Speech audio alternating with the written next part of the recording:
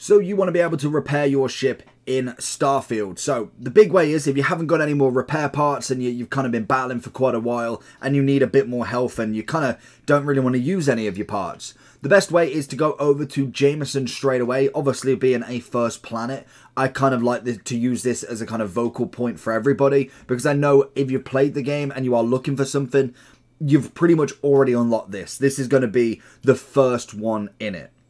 So if you want to go over into Alpha Centauri, then go into Jameson, what you want to do then is go into New Atlantis. Rather than the other ones, New Atlantis is going to put you right next to your ship as well.